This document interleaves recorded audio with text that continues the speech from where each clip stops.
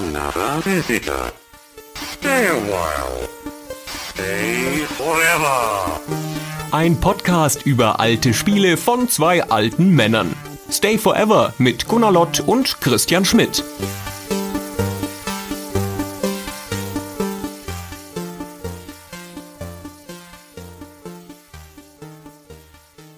Hello, I'm here with David Fox. David Fox is one of the founding members of Lucasfilm Games in 1982. He stayed with the company for 10 years, working in various roles on iconic games such as Rescue on Fractalus, Maniac, Zak McKracken, Indiana Jones and the Last Crusade, and others. Before he joined the company, he was an author of computer books, a consultant, and the co-founder of an early computer school.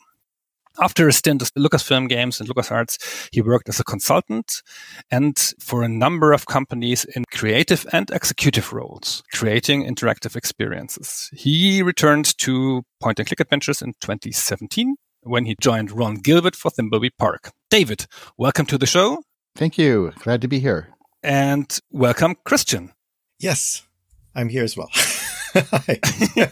He doesn't need an introduction, I believe, so everybody knows him in our small podcast world. So let us start off with you, David, taking us back to 1982. How did you get involved with the group that would later become LucasArts?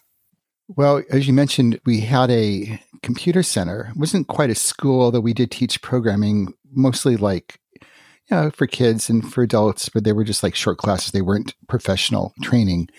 It was a nonprofit. It was a public access microcomputer center. We started with 10 computers. I think we were the first microcomputer center that I am aware of. I don't know if there were others, but we launched it in 1977, the same year that Star Wars came out. And we happened to be located in the same county that George Lucas lived in, which is Marin County, just north of San Francisco.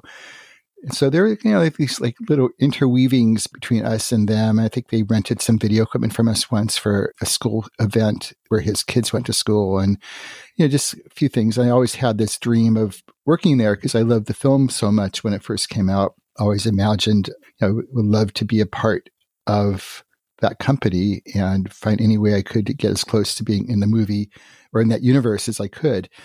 I was on my second book, which was Computer Animation Primer, was going to be a split book between looking at state-of-the-art computer animation and also doing computer animation on your home Atari 800 computer.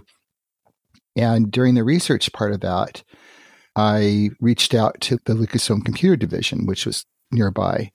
They were very magnanimous. They offered to have me come down. I talked to a bunch of their people. I hung out with them at the next SIGGRAPH, the computer graphics show, and also got to meet Lauren Carpenter, who was the person who created the flyby animation in Star Trek II, The Wrath of Khan, the Genesis planet terraforming sequence. And we hung out for a while. We were just kind of speculating on, the future technology, like would there ever be computers for home that could have 24-bit color and what that would cost. And just, a lot of speculation. It was kind of fun hanging with him, especially at SIGGRAPH. A lot of that information went into the book. And a year later, so this would be in 1982, I was done with my manuscript. And one of our members at the computer center, who happened to work at Industrial Light and Magic, mentioned that he heard a new games group was being started at Lucasfilm inside the computer division. And since I had already had contacts there, I had already talked to the head of the computer division when I came to meet with them. It was an easy phone call to ask to interview for the job. And apparently this was early enough. They had just a few days before hired Peter Langston, who was going to be the manager of the group, and he hadn't even come on board yet. Catmull promised me that I would get to talk with him once he was there. So I got an early interview. I showed him the manuscript for the book.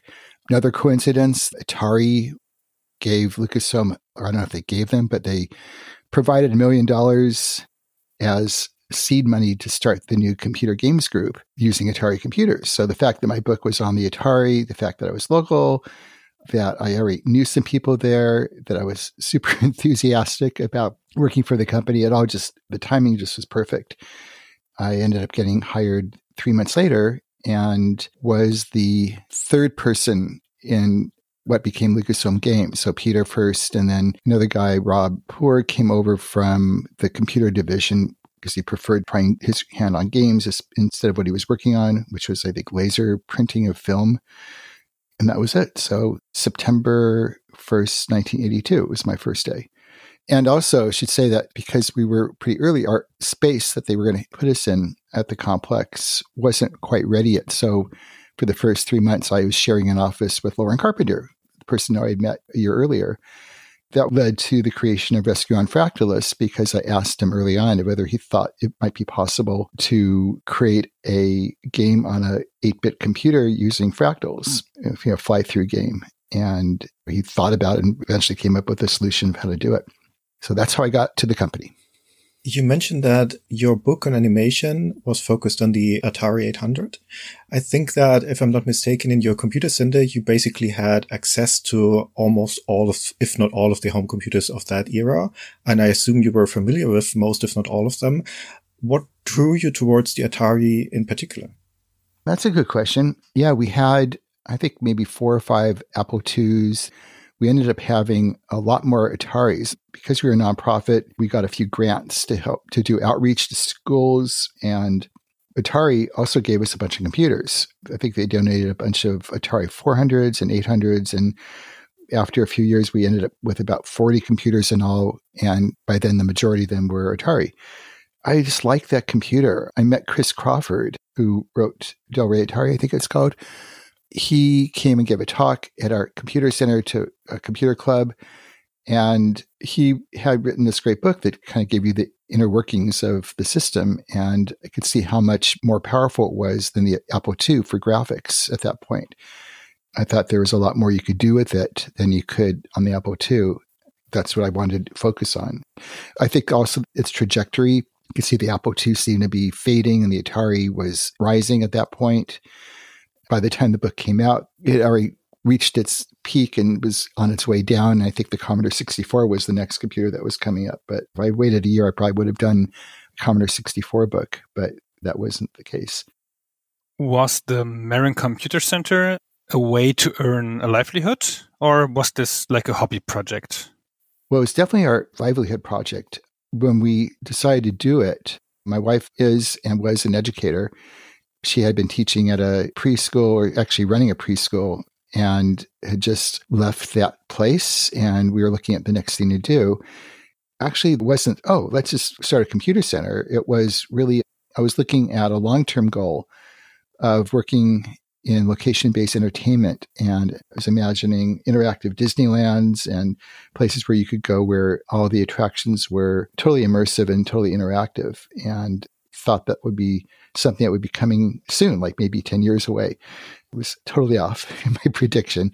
But I knew that I didn't have the training to be able to be there when that happens. Okay, let's do something in computers. I didn't want to do an arcade because that just didn't match our interests and our areas of expertise. And so the computer center became the focus. We never sold computers. It was really an educational place. And since it was nonprofit, after we left, all the assets stayed with the center. So it was really more a passion of mine to learn about this, learn about games, learn about programming. In retrospect, it looked like a perfect stepping stone for the Lucasfilm Games job. Not only being in the right place at the right time, but having the right book on the right topic and having already met the right people. So it's like everything was just perfectly lined up for me to get that job. You said you interviewed for a job at Lucasfilm Games or at the New Games Group. What was that job you interviewed for? I think it was game designer, programmer. I didn't care. Whatever it was, I wanted it. In fact, when I finally got the phone call that I had been hired, I kept on pinging Peter to find out what was going on because it's taking a really long time. And I got a really good sense that I was going to get it. But it was just, they were slow in getting everything geared up. So I don't know how many other people he was considering. Dave Levine got hired like a month after me, so he was early on also. Peter was specifically looking for people who were not a part of the large companies doing game development. He wanted a group of people who could reinvent the process of creating games, kind of bring it more into the computer science arena as opposed to coming from the other direction. It was a great idea. I think we were able to use some of the computer division's high-end tools like Evans and Sutherland computer, vector graphics computer, to visualize like Rescue on Fractalus and how it looked like, much easier to bring that up than it was to get it running on the Atari. But yeah, I think that's it. Did you write code? Yeah, I did write code. In fact, when I joined, clearly we weren't going to write our games in BASIC, the language BASIC. So I had to learn 6502, and I learned it on the job. We had a guy who came on board to create a high-end cross-assembler. So we actually were working in a Unix environment on a VAX 750 computer via a terminal. We would write our code in that, and then it was connected via an extra serial port to the Atari 800. So we would write the code, it would compile, and then download it to the Atari, and then we'd check to see whether it worked. That turnaround was probably a lot faster than would have been if we had done it on the Atari itself. In fact, I could use an advanced text editor, Emacs, to do a lot of my work there. And the fact that we had this pretty powerful cross-assembler, I think that helped. But I guess it didn't take me that long. I mean, the truth is, the type of code I was doing was a lot more of the glue in the game. So the gameplay elements, the intro sequences, the cockpit, and all that really, what I would consider heavy-duty lifting was really done by Lauren Carpenter for the Fractal engine, and Charlie Kellner, who did all the flight dynamics and the character animation, the cell animation, the sound routines, and a lot of the more complex computer science-y stuff. So I just got to do the fun stuff and try to glue it all together so it felt right as a game. I think it was about 6 months into the project when I was asking Peter something about the game, and he says, well, you should decide that you're the project leader. And it was like, oh, okay.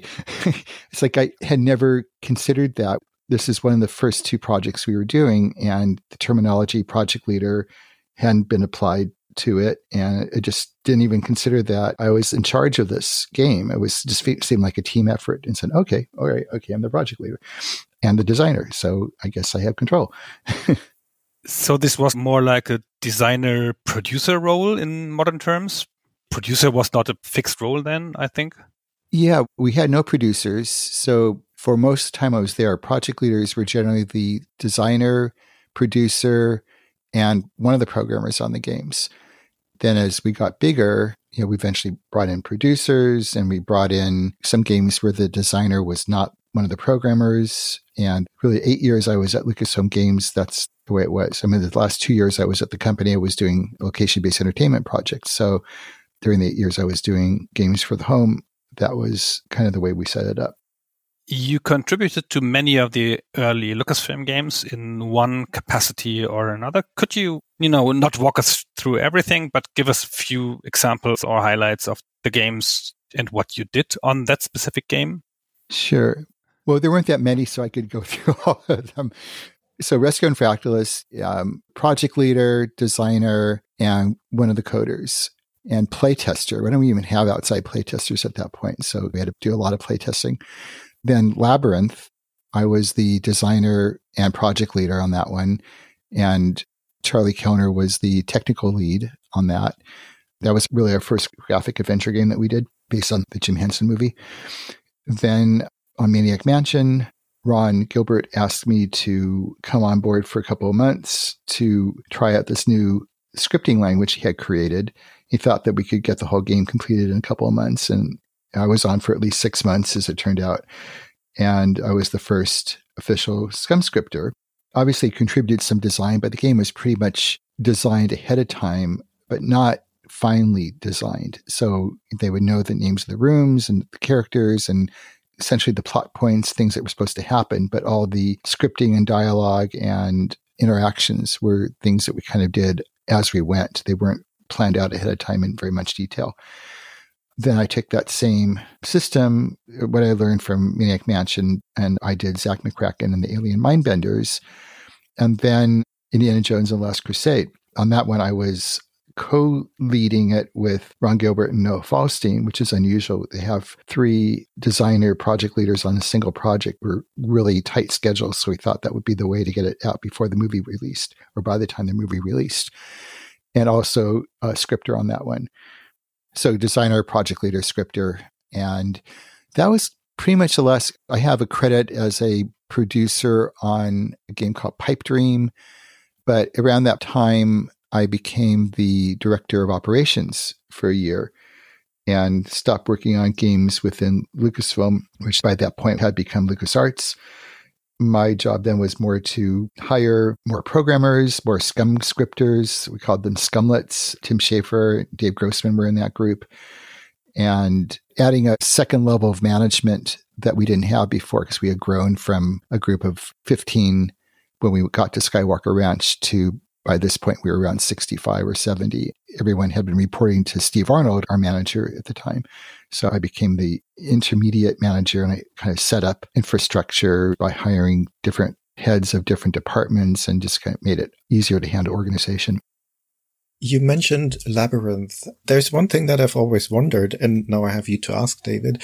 From, in particular, a German point of view, Lucasfilm Games in the 80s and also in the 90s is considered an adventure games company first and foremost.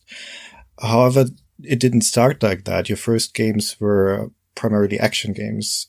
So how did that switch towards adventure games come about? And why did it then consolidate around adventure games? Good question. Well, Labyrinth was kind of an opportunity. It wasn't us saying, hey, we should make a game based on that. Because Lucasfilm was the producer or publisher, distributor of the film, they came to us and asked us whether we might be interested in doing a game based on it. And we looked at some video and thought, this feels much more like an adventure. Let's try doing an adventure game. And obviously, we didn't invent the genre.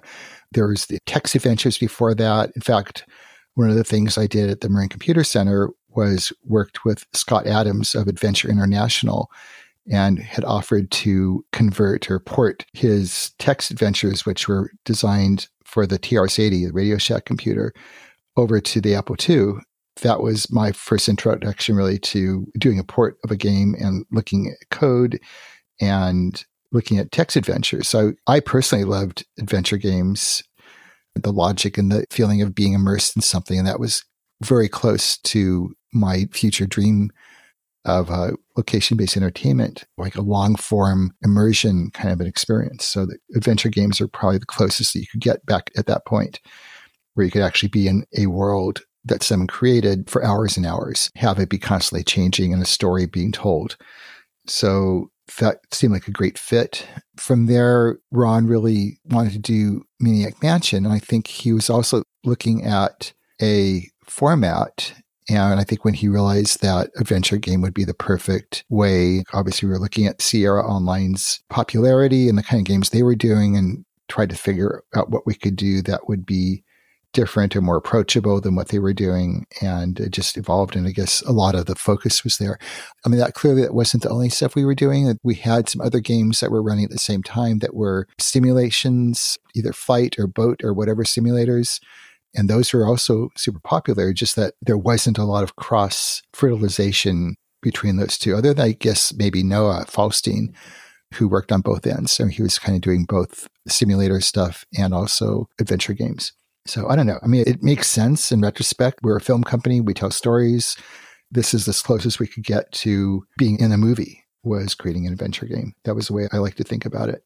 Let's move on to Zak McKracken. How was the team for Zak McKracken set up? How many people in which roles? Well, it was a pretty small team. I was at the start. I actually had an idea for the kind of game I wanted to do. I knew I wanted to include a lot of new agey woo-woo stuff, psychic stuff and alien stuff and everything. And Steve Arnold, who had a friend who lived up in the Seattle area named David Spangler, who was pretty much an expert in a lot of this stuff. He was a spiritualist and he wrote a bunch of books. So a pretty fun guy, actually. So Steve flew me up there, spent a couple of days with David brainstorming about everything that we could kind of shoehorn into a game. He mentioned a bunch of the locations that we ended up using and some of the ideas. And I brought all that back down and took several months to turn it into a design document that went through the entire game. I knew that I was going to use Scum again. I knew that it had to be expanded in some ways to do things I wanted to do, and worked with Ron on that. And he did the upgrades and the changes to the system to give me more capability that I needed. The biggest change probably was taking a lot of the user interface, which was hard-coded in Maniac Mansion, and creating it with the scripts themselves so we could be much more customizable. So I was able to switch up on the verbs rather than being stuck with the same verbs that you had before. I could do different ones. I could turn them on or off. I could swap out completely new verbs if I wanted to, which we did. Like when you're mind linking with various creatures, we give you a different set of verbs that would be much more limited, but would be appropriate for that creature. And also pseudo rooms. We were developing this for the Commodore 64, and disk space was still a premium. So I wanted to do a bunch of mazes in this game. Probably went overboard based on feedback, but the idea that we could use one set of artwork and have rooms that would kind of be like a room, but draw on the same art and just turn on and off objects and connect them differently. And they'd be treated like a room, but they just borrow the same art. So the storage on disk would not be increased, but you get a lot more space. And I just wanted this to feel expansive. Like after spending all those months stuck in a mansion, I wanted to break out. So I ended up making it global and also off to Mars. So got a lot more places. And I've heard from people that they had this feeling like they really were exploring the world. I think someone said they became a geographer or something based on their experience in the game. They just liked being able to explore and be out and see different parts of the world they had never seen before, even though it was our version of that. So then I realized pretty soon that I just wasn't going to be able to script this myself. So I invited Matthew Allen Kane to pop over and join me. He was already working for Lucasfilm Learning, which was a kind of a sister group that was doing more educational stuff. We knew each other. I liked him, and he was kind of looking for something else to do. He was great. I mean, we had a similar sense of humor. We basically broke up the game into sections where he would take certain rooms and I would take certain rooms. He also did all the music. He's a musician. And that was the team for that part. And as far as the art end, we had a couple of artists, I think. Gary Winnick, Martin Bucky Cameron. It's a little confusing because there were so many versions that we ended up doing pretty close to each other, from Commodore 64, then doing the PC version, and other ones where we brought in artists to have to redo the art. I think Mark Ferrari worked on some of it later on, but by the time we got to those versions, I was pretty much off that project onto something else. So I wasn't directly involved with most of that. And I think that was it. I mentioned Ron. It might have been Chris Grigg who did some of the sound effects for us. I believe that's the team. We actually did have a test department by then, made of like a couple of testers. So there were play testers involved for a change. And I still remember the look on our lead tester, Judith, who would pop into my room with this kind of sadistic grin on her face because she had found a really crazy bug. And I knew what that meant, that look. So I think I still get dreams about that. I'm trying to understand how project initiation worked at Lucasfilm Games in that era. So you were working on Maniac Mansion, that product shipped, and then what? Did your manager, Steve Arnold, come to you and say, we need a new adventure game now, we've invested so much time and money into that engine, create something? Or did you get to choose, or how was that initialized? Mostly the designer would come up and choose. On Maniac Mansion, I actually left the project before it shipped. After 6 months, I was there a lot longer than I thought I would be, and I really wanted to get on to my next game, which would be this. Basically, a designer would write up a concept document. It might be like 2 or 3 pages, distribute it to the other designers and to the management being Steve Arnold, and get feedback, and then you kind of get a up or down vote or feedback, and then you get launched. And I don't remember anything about budgeting. Our teams were so small, it wasn't like we're going to put millions of dollars into this. Their games budgets were, I don't know, $150,000 in that range at the time.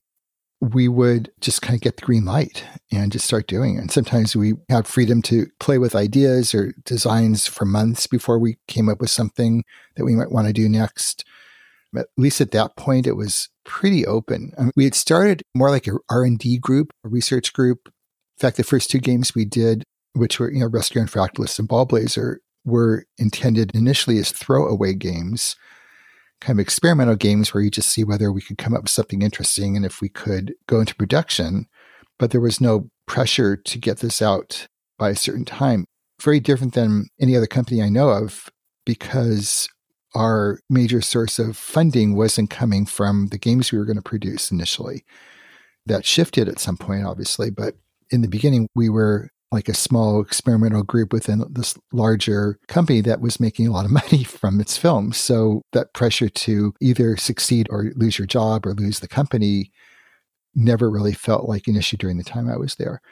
We had that kind of freedom. On the other hand, there was the pressure that I think we all felt, especially early on, that we had to produce games that were going to be as popular and innovative as the Star Wars movies were at the time. That was a huge amount of pressure for us to live up to, and the expectations that maybe the fans would have. And that's pretty much why the first 2 games were considered possible throwaway games, because that would take some of the pressure away, that we didn't have to have a hit the very first go that we were doing. So I'm sure it changed as the budgets got bigger. I'm sure there was a lot more development. In the 90s, the game designs ended up being these thick binders with storyboards and all the scripts written out and way more information, because the budgets were going way up, because the art was getting much more detailed and expansive. But when I was there, that really wasn't an issue, because the art was all either Commodore 64 or PC. And even Last Crusade was originally an EGA graphics format game, so there wasn't a huge amount of art resources put into it compared to, the later games with lots of animation and everything. Were you even taken seriously? Because even if you had a hit, everything you did compared to the film business was so small, wasn't it? Yeah, I think that's right. I mean, within the company, we'd have these annual company meetings, and I think George referred to us as the Lost Patrol or something. He knew that at some point games would get bigger and bigger, and the level of quality of the graphics and imagery would match film production. So he figured, okay, let's nurse it while we could. I don't want them really to lose money, but they don't have to have huge hits at the time. I think within the computer division, we were kind of taken, like, here we are doing games with 6 colors, and they're doing high-end computer graphics with 24-bit colors and alpha channels and all the anti-aliasing. In fact, the anti-aliasing was a new technology they just come up with in order to get the stair-stepping out of lines on a raster display. One of the in-jokes we had for Rescue on Fractalus was calling it Behind Jaggy Lines, because, in fact, the name of the monster was the Jaggy, which was directly from the dreaded Jaggies in computer graphics. So I just turned them into a monster. If you remember, the screen for that had a couple of super jagged struts going for the windshield. So you're actually playing the game both behind the jaggy enemy lines and also behind the jaggy lines of the screen. And they thought that was too esoteric. They didn't think that would be a good name, so that got canned. I really like that. Was my favorite name, though. So I don't think they took us seriously for a long time. They weren't nasty to us, but we weren't doing serious computer graphics. We weren't doing real computer graphics. We were just the toy group, kind of like doing these little fun toys. Also, I just want to mention this too, is that during the time I was there, we weren't allowed to do anything in the Star Wars universe. And my first game, I had visualized it as a Star Wars first-person flight game. And when I found out, like pretty much within a day after I got there, that all the licenses to Star Wars had already been sold and committed to other companies for the foreseeable future, it was a pretty big blow, because here I am at the Star Wars company and I can't do anything in the Star Wars universe. It took another 8 years before I was able to do anything within Star Wars. And that was the location-based entertainment project we did. In retrospect, that was really, really good that we weren't able to, because it let us push our own creativity, come up with original stories, and not be tied into George's baby. I believe he would have been way more hands-on with us if we had been doing Star Wars stuff. It probably wouldn't have had the freedom to do what we were doing without him there looking over our shoulders all the time. So that gave us a lot of room to grow and find our own voice. When you sat down to write that concept for Zak McKracken, or for the game that would become Zak McKracken, was it clear to you from the beginning that you would be using the SCUM engine? Yes, that was clear before I even went to start brainstorming or started doing the concept document. And I saw the potential of using that system, and I had learned it pretty well after working on the game for that period. Given the few things I wanted to do differently, expansion stuff, Ron was open to that. And each game that used it ended up getting expanded features and adapted to different systems. And how long was that in production? For at least another 10 years, maybe? I don't know. It just kept on being used a lot. And in fact, recently when I worked with Ron on Thimbleweed Park, obviously we didn't use SCUM, but the language and the environment was very familiar to me and very similar to the way you would think about coding a SCUM game. You definitely could see the roots and took the good things from that and added a bunch more stuff. How were decisions made about the game in your little group there? Was this like a team effort? Yeah. Okay. So there's the brainstorming with David Spangler, my design doc. I took the larger design document and distributed it among the designers. And Ron Gilbert in particular felt that it wasn't funny enough. I mean, it was funny from the beginning, but it wasn't as twisted as Maniac Mansion was. And we ended up doing a brainstorming meeting with all the designers and some of the leads in the group. And that came up with the idea that we changed the guy's name. Originally, it was Jason. I think it was called Ancient Aliens or Jason and the Ancient Aliens. That shifted to Zak. We actually used a Marin County phone book and we're looking for names and found Zak at one place and McKracken somewhere else. We choose that for his name and came up with the title and changed his job from a mainstream media reporter to a tabloid reporter, which meant we could get much more wackier with everything. So to kind of take everything and just shifted it like 90 degrees into much weirder territory. And that was the tone we pretty much kept throughout the game. So that was pretty fun. And then for the game itself, it was probably mostly between just me and Matthew. I mean, obviously during playtests, you get feedback of things that people didn't understand or things that people were having trouble with. They were getting stuck.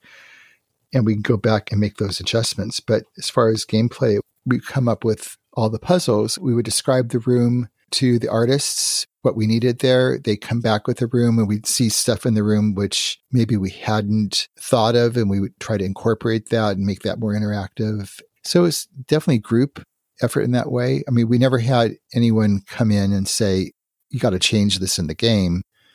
It was pretty much my game. And if Matthew had a suggestion, I'd listen to it and either would accept it or not, depending on whether I felt it matched. It felt pretty open in that anyone could make a suggestion and we would hear it, see whether it was right. Often when you do a game, something's not quite right someplace and you're hoping no one will notice.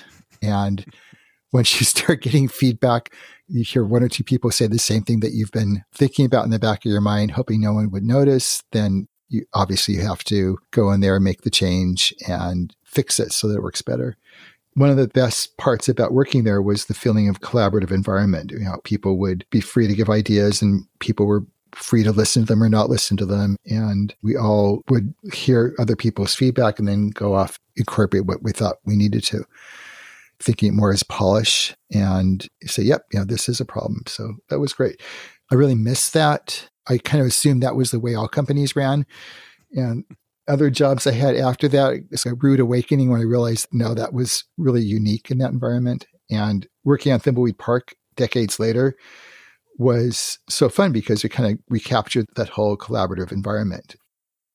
You mentioned that somebody came to your office. Were you organized in offices or were you sitting by department or did you have an open space? So over the time I was there, we were in 4 different locations. Probably the longest period was at the Skywalker Ranch. When George built Skywalker Ranch, he built it with a storyboard or a story in mind. It was supposed to look like it had been there for 150 years or something. And there was this old sea captain who built this mansion, and then he added on a winery. So each building had a backstory, and the architecture and the way it looked would match that. In fact, the main house looked like it had a couple of different architectural styles, as if there had been additions added on over the decades back in the 1800s, when of course the whole thing had just been built. So we were off in the stable house, which was supposed to be where the horses were. The walls were kind of a rough wood painted white. It felt much more rustic than most of the rest of the place. And we thought that was appropriate to put the game designers in the stables. But it was a center courtyard, a 2-story building, and the offices were around the perimeter. There were 2 central rooms that were kind of common spaces. Each had a fireplace that was pretty much always in use during the winter, which is really cozy. Each one had a small kitchen, and then we had offices. I guess being there early, I got to choose which office I wanted. It was a pretty small 1-person office, but I did have a couch in there, and I had a view out the window to a stream that would be running with water during the winter. You could see wildlife. I remember seeing a bobcat out my window once. And so it was really out in the countryside, very rustic. And rather than pick up the phone and call another person, we generally walk over to their office and ask if they could talk. We would spend a lot of time at lunch going over stuff and asking questions about if you got stuck, giving feedback to each other's games over lunch. And I think we had one room which we called the art pit, more like an open space, larger room with like maybe 5 or 6 desks in it. I think mostly designers, project leaders were more likely to get their own room or maybe shared with one other person. It was a great place. I mean, I loved working there. Then we outgrew it after 4 years, and we had to move back to more industrial area where we had a much larger space. When you look at game design these days, or at games production, it's very formalized, but you describe it as very informal. Did you have like production stand-ups or Kanban board typey things, or was it mainly improv? It was kind of a mix. I think as the games got bigger, we did more of the other. I mean, Maniac Mansion, definitely. We had a whiteboard and a lot of the stuff was on that. We were using, I think it was called Microplanner. It was Mac-based production planning software, but we weren't using it for production planning. We were using it for the flowcharts. So we can see the dependency charts of how puzzles related to other puzzles. Like in order to do this puzzle, you have to do this, this, and this. And we can map that out in that program and then get a big printout on paper, paste them all together and kind of get an overview of how the game worked. So we would use those. And eventually you just keep the game in your head as you move on. So you just remember everything. At least for those games that I worked on during the 80s, we did not have milestones or deadlines or deliverables or any of that. It felt much more open. I know that changed later on, especially as you got producers in, to kind of make sure you were on target for the ship dates and all that. But for the early games, you just kind of figure, okay, this is going to take about this much time, and you were usually given the freedom to do that. As Zak McKracken is the game after Maniac Mansion and uses the same technology and is in many ways obviously a similar game. How did Maniac Mansion influence the design of Zak McKracken? Did you have lessons you learned or things you saw in Maniac Mansion you wanted to avoid? Yeah, well, the biggest thing was I didn't want to have selectable characters. I want to be able to switch characters, but I didn't want to let the player decide which characters were going to be in the game. So Maniac Mansion, you choose who 2 of the kids are that are going to be playing the game with the main kid, Dave, at the very beginning, which meant that you had all these additional combinations of possibilities, like if you chose this one and that one. And that's probably what made the game take a lot longer to create or produce, was having to make sure that the game was winnable no matter what your combination of characters were. Well, in Zak, that was easy. It was much more straight line. So rather than having the game be replayable multiple times, I wanted to put all that into a more maybe serial game or sequential game. So it felt larger. It felt like a larger world because you pretty much played every room and every scene in the game to get through it. There weren't a lot of alternative options that we had. So I kind of wanted to have everything be visible on the screen so people really felt the vastness of the game. So the main thing is really just to make sure that I chose what the characters were going to be in the game and the player didn't get to. You already mentioned that at the core of the game's narrative are ideas borrowed from New Age. So ideas that come from esoteric themes or fringe theories, like you already mentioned, ancient astronauts. And of course, we wonder, why is that? I grew up as a kid devouring science fiction, H.G. Wells and Ray Bradbury and Isaac Asimov. I like the genre of science fiction. I like the whole idea of weird things happening in the past. The psychic phenomena stuff, I always thought that was so cool. We had a game where I get to learn how to use a couple of different abilities during the process that we don't have. I had a friend when I was young whose parents let him buy as many comic books as he wanted to. So whenever I'd sleep over at his house, going through comic books and the idea of superpowers and abilities, and that just seemed really cool. So it was just, taking everything that I was passionate about and trying to squeeze it into a single game and so make it feel cohesive. I think the whole tabloid construct was a perfect way to do that because nothing was too crazy or wild to add in there. The crazier it is, the better it felt like it was a tabloid story. So I could just take all those tabloid stories we've heard or the ones we might think had never been printed and just put all the conspiracy theories we could think of, the fun ones, not the terrible ones, and just throw them all in there. So the whole thing with Elvis and the stuff with aliens in disguise. And I think the whole bit with the flight attendant on the airplane came out of a couple of bad experiences with nasty flight attendants on flights. So I felt like I was getting my revenge. I'm probably not the only person who had it because a lot of people seem to like that part of the game. This is obviously before terrorist attacks, so you could feel free to blow something up in a microwave oven without getting killed on the airplane for the police with a security guard. But, that was just fun. So I got to kind of create the universe that I would have liked to have read in terms of a book or a movie. Back then, did you have an affinity towards New Age ideas? Yeah. In fact, I probably was doing stuff like that. I mean, there were times like when I was in college and soon after where I was doing personal growth stuff that was in that arena. And there was, I was actually doing counseling with people where I was a counselor and woo-woo stuff in that sometimes. The last thing I wanted to do was to proselytize or make it seem like I'm forcing ideas. So in fact, the whole thing was tongue-in-cheek and kind of a parody and exaggerated, meant that I could go there without worrying that I was going to offend people. Although there are people who got offended. There's that letter that we got from a guy who was a minister, I guess, who was just accusing us of creating a game that was full of witchcraft and devil worship and all these terrible things. And he was going to tell his people not to do it. But from my point of view, it was all just fun. It had a guru who could float. It was all part of the fun to me. One aspect of New Age, as I understand it, is spirituality. Are you a spiritual person? Yeah, kind of. I mean, I'm not religious. I mean, I believe in karma. I feel like that's a real thing. I think we've been here before. I think the whole thing of past lives and reincarnations, probably there's a truth to that. But it's not like something which I think about very much. It's kind of just part of my reality of the view of the world. I think that we're here to learn lessons, that there probably is some greater force somewhere. I don't picture some God looking down at us, controlling our lives. That doesn't match with my reality at all.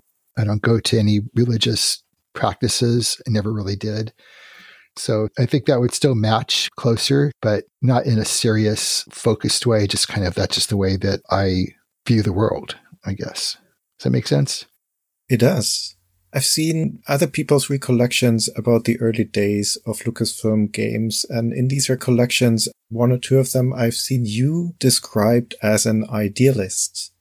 What made you an idealist back then? I don't know. It might be tied to this background and seeing people as inherently good. I started off in college, was going for an engineering major and quickly realized that wasn't for me and switched to humanistic psychology. So I was already looking at people and what made them tick and what made myself tick and where motivations came from. And all that was really interesting. So the idea that people could actually grow and change and learn and be better. So it's kind of that optimistic viewpoint, I guess, comes from that. I was fortunate to find a life partner relatively early someone who shares a lot of the same beliefs and points of view. So we kind of reinforce it with each other. We've been together for 47 years at this point. Congratulations. Congratulations. Yeah, thanks. And yeah, I think it's just part of the way that I am. And did this influence Zak McKracken in any way? Yeah, I'm sure. I mean, that was probably why I threw everything in there. The concept of karma. There's a bit where if you kill the squirrel early on, then there's a slight consequence later on. And that whole thing was, again, done tongue in cheek, but with an underlying seriousness that there's some truth there. Clearly, I wasn't just reading stuff about this and throwing it in there just to do it. I was putting in there because there was maybe the passion that I have for that whole area. I mean, I like the idea that people got exposed to those ideas in a way which was fun and playful and not heavy-handed and dogmatic. It becomes part of people's past experience, having gone through this game and actually thinking in this universe where that's a part of all these new agey things. We already touched upon the characters of the game. How was the cast chosen? I don't remember. I knew that the character Annie in the game is named after my wife. There's probably some inspiration I took from her in terms of her intelligence and her wisdom, really. The other two characters, the two co-eds, are both named after the girlfriends at the time of Ron Gilbert and Matthew Caine. So we got their names in there. Only the names or also the personality? No, the names. I don't think there's any personality. The only gag was with Leslie's hair. If you took her helmet off in the game, her hair would be a different color each time. And that was kind of an in-joke because the Leslie, who was Matthew's girlfriend, would often dye her hair. I mean, come in each week and there'd be a different color. So we kind of played with that. She ended up playtesting on the game too, which was kind of fun. So she got to playtest her character. I don't really think that most of the rest were really based on real people, just people that we came up with. Let's talk a little bit about the gameplay. Do you have a formal design goal? Envisioned what kind of game experience this would be? I think the only parameters I was imagining, 30 or 40 hours of gameplay, that it would be funny. Zak would have his headlines that he'd spout off at different points of the game, or he'd throw out a headline based on something weird that's happening. I don't think I sat down and said, this game has to be this, this, and this. It was just, here's the universe I want to put this in, and how am I going to pull all these elements together and make them fit in a cohesive story? Did you want to make a hard game or an easy game? I was thinking it would be equivalent to Maniac Mansion in terms of difficulty. Might be harder in that there's more stuff you probably have to get through. There are things which feel rooted in reality, that you have to go to the airport, and you have to buy tickets, and things which I don't know that I do now in a game because they become tedious. But I think in some way that probably helped root it more in reality. The whole bit with the bus driver and having to pay, give him a cash card, that's the area in that game which was forever giving us issues because I was trying to make it real. There would always be these bugs that would show up because I was trying to make it feel like a real thing. If I just done, you walk up to the bus driver and you're at the airport or something, or whoever's near the bus would end up at the airport. But then you had a cash card, you have enough money on your cash card. If there's someone with you, are they supposed to get in the bus also if you want to get both of your characters there? What if you give them the cash card and there isn't enough money? What if one of you has enough money and the other one doesn't? Can one pay for each other? And all these things which made it way more complex. And by the end of the project, I'm sure all the code there was like the most convoluted display of spaghetti code that I had in the game. And that's why I kept on breaking. So I think I learned something about that if it's not going to really add to the gameplay, then simplify it. And also don't do things which are kind of tedious in real life. Why would you want to do it in a game as well? Since you mentioned the word tedious, why so many mazes?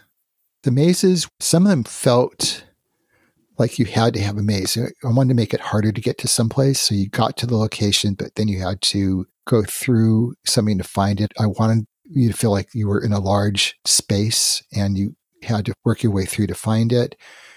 I'd say there are people who love the mazes. I'd say most people get tired of them. I personally did not like playing with them. I always had a map, so I had to figure out how to get there, or I'd use shortcuts to jump to the end of it, so I didn't have to go through the tedious part. That was probably one thing I would change now. In games at the time, it was probably okay, and it made the game feel more expansive, gave you a lot more hours of gameplay without increasing our graphics assets. The jungle mazes were always really more of a gag because they weren't mappable. You just have to keep going forward a couple doors, a couple entryways, and you make your way through. If you backtrack, then you get lost for a bit. So I don't know. I think it was something of the times that felt right. Maybe it was having played the original text adventure game with all of its mazes that kind of became a standard thing that you put into games.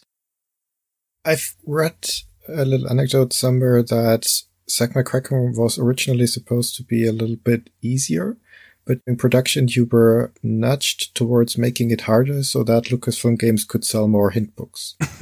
No, I don't think that was ever the case. Same thing for any of the games we've done. I don't think we had any push either way on whether we should make them easier or harder.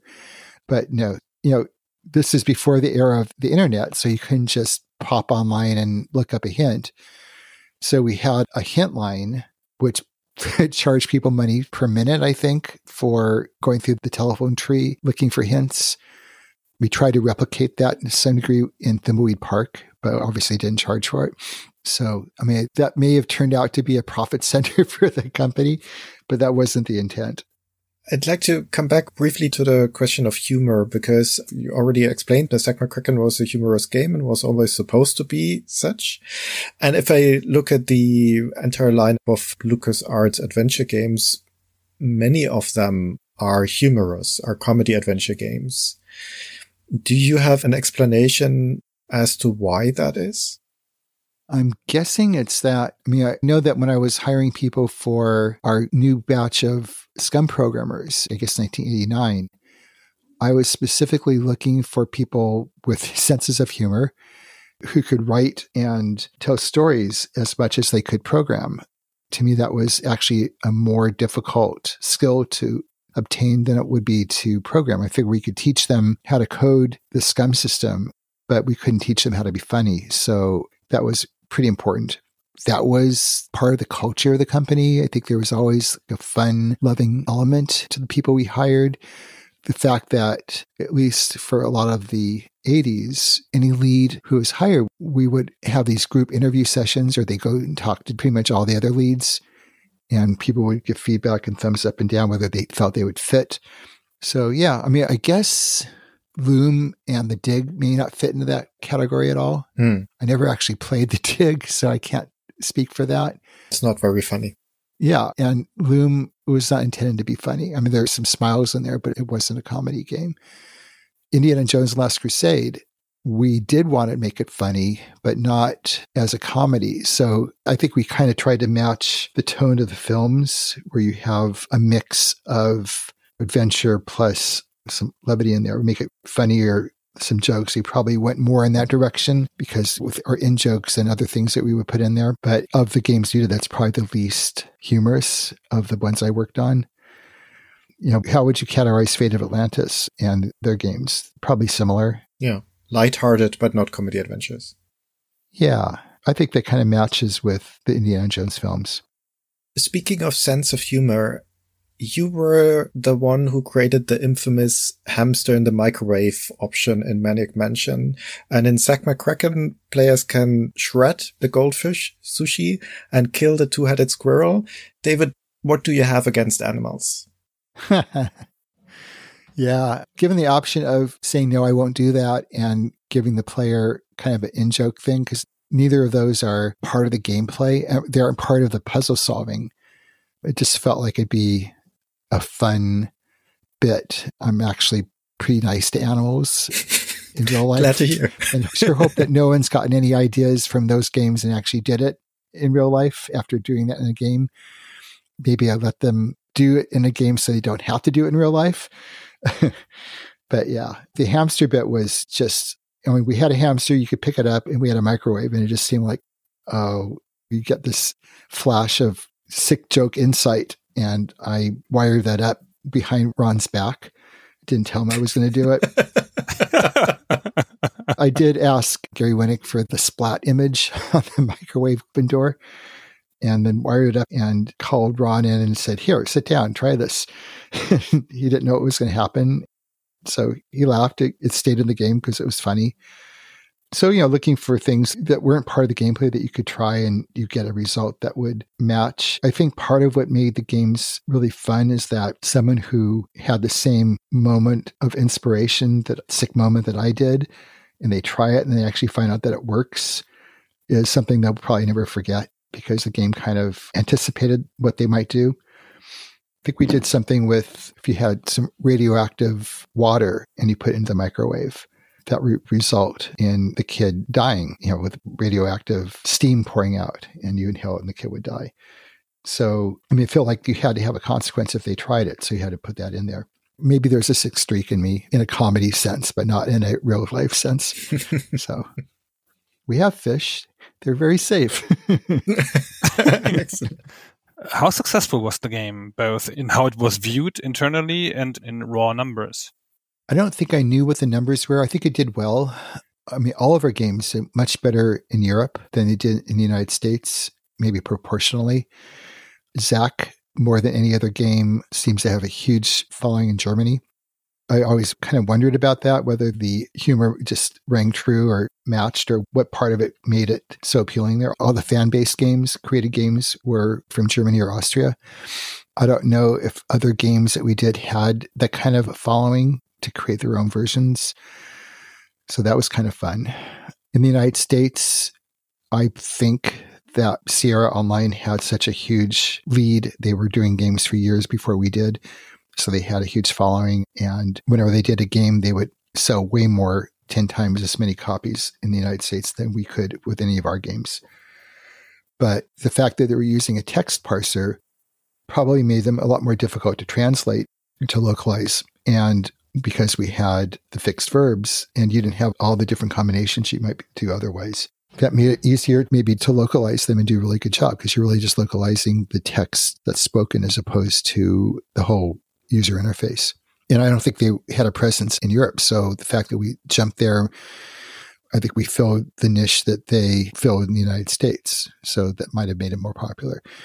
It never had a sequel inside the company. That might have been partly because I wasn't there to do a sequel. I had already left by then, and maybe it just didn't have the same level of popularity inside the company that it did outside. It's one of those things that seems more like those films that kind of bomb when they first come out and then they become huge hits afterwards. Like Labyrinth actually kind of falls into that category, where it just didn't have much of a following at the time, but afterwards people really liked it.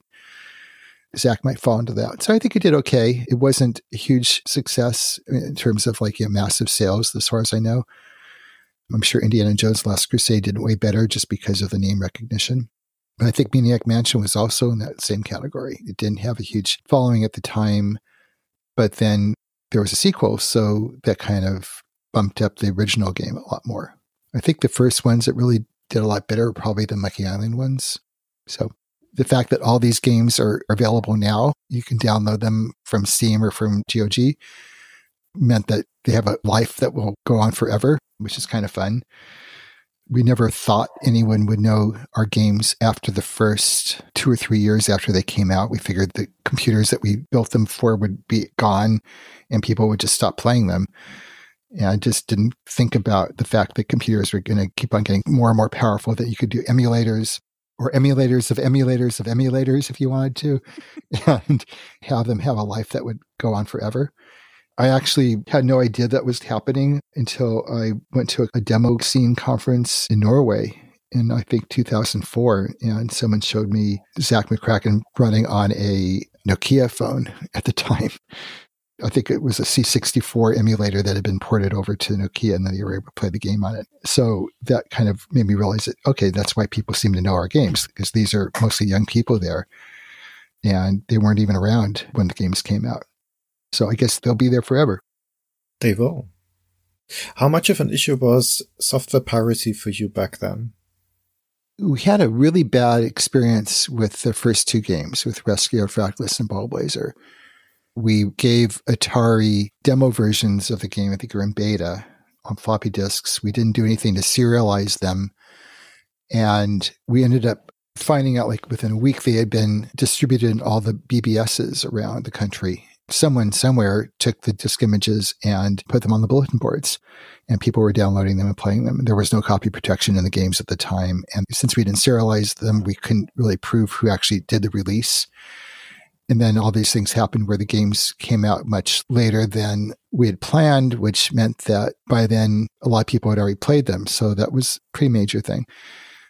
It's possible that because of that, more people knew the name of the company, Lucasfilm Games, than would have otherwise because there was so much wide distribution. But for our later games, I know everything was pirated and cracked. I don't know how much of an issue that was for us. I think we expected it. We knew that. But then no matter what we put in there, that someone would find a way to crack it. In fact, cracking it was probably more fun for them than playing the games. That became a game within a game. So maybe more because I had the early experience, how much of a betrayal that felt like the first ones. The other ones, I kind of was expecting it. And we still did stuff to try to prevent it and got more and more sophisticated ourselves. But, it was kind of like a nuclear arms race. Everyone kept on increasing their ability to take out the copy protection and work around it. Zak McKracken has often been lauded as one of the best adventures ever made. And it has stayed with you for your whole life. You've been in touch with it ever since, as the game was available on ever new platforms. So in hindsight, how do you feel about this being such a big part of your life? Well, it's probably not that much in my consciousness now, partly because maybe at the time we really didn't have any direct feedback with any of the game players of the games, or had no sense of how people were being affected by it. Really wasn't until social media and some trips we made recently to Europe where fans of the game could actually see me and seek me out that I actually started getting a sense of like how popular it was. Of the games I made, it's probably the one that I felt the most passion for, that's closest to my own personal likes and dislikes in terms of what goes in a game, and also probably the one that I had the most creative control over, other than, say, Rescue on Fractalus. That every other game I worked on there was really either someone else's game or it was a licensed product based on a movie. So it's unique in at least the Lucas games I did, where it was actually a story that I actually created myself and didn't really do any after that. Thimbleweed Park, that's a story that was created by Ron and Gary that I kind of came in on after it was created. I had a lot that I got to contribute to it, but I was still contributing to someone else's universe, which is very different. I just remember I had that interview with Noah Falstein, and he basically in passing, when he was talking about Indiana Jones and the Last Crusade, he mentioned what you were doing on the game and what Ron was doing on the game. And he said that you gravitated towards the art side and you were the liaison for the artists. So I wondered, is that something that you're interested in? Are you an artistic person? I guess I don't think I would characterize that myself. I might have interacted with them more than he did because he wasn't doing any of the actual rooms. He was doing more of the dialogues. Ron and I split up all the rooms between each other and each took different sections of the game. My primary thing I was doing in the game was coding. Just like with the other games, you describe the room to the artist. The artist would give you back what you want, and you might have a couple of go-arounds or back and forths. The fact that we had production stills from the movie meant that we could do something based on the original photographs that were taken during production. Or we could go back to the library at the ranch, talk to the librarian and say, what were the reference books that you gave to the people who did the movie for this scene, for the castle, for example? And we would get some of the same reference material. So more than our other games, because it was reusing a lot of existing environments, it didn't have to be quite as original, and we obviously had to redo them to match the needs for the game. So I think, to answer your original question, I definitely don't consider myself an artist. I have painted a little bit as a hobby before. You took art class, but it's probably not something which I see myself as being a part of. I feel like I'm more of a world builder in a sense. Someday I would love to learn how to do really advanced 3D graphic modeling, but who knows if we'll ever get the chance to do that. So my final question would be, what does your wife, Annie, think of Zak McKracken? Well, I think she feels honored that she's in it. She was blown away when we went to Italy 2 years ago for that anniversary, where people were coming up to her and asking for her autograph. Or we could be in a car with someone getting a ride with one of the fans and said, I can't believe it, that Annie Laris is in my car, because Annie Laris was her maiden name. So she was getting this level of celebrity because a game character was based on her, kind of. It's kind of funny. But, she likes the game. She likes the concept. We're definitely in tune with a lot of the things that went into it. She definitely had some issues with the FM Towns box cover art. The original one that we saw had Annie depicted as wearing like either a mini skirt or really short shorts, very sexual, and she just objected. So they switched the art and gave her jeans, but it's still kind of very suggestive, kind of bizarre pose. It doesn't match the character at all, the way that she should be depicted, but we couldn't get them to shift it. I guess they were doing it for the Japanese audience, and that was just what they were going to go with. She did end up on a playing card for that game, which is kind of fun.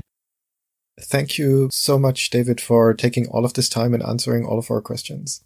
It was very fun. And you guys asked some questions I have never been asked before, which is always the sign of a really good interview. And I like that. So thank you guys. Thank you very much.